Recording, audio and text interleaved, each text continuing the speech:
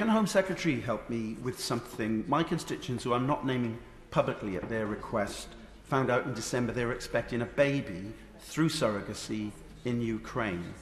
Now, I visited the hub yesterday, and they've also been told this, that their surrogate mother does not qualify under the family visa scheme, and that I've been told by her officials that there's nothing that can be done about it. Now, after the scenes yesterday of the bombing of the maternity hospital in Ukraine, she can only imagine how my constituents are feeling about their baby, which is expected in a few months' time and which is a British citizen upon birth.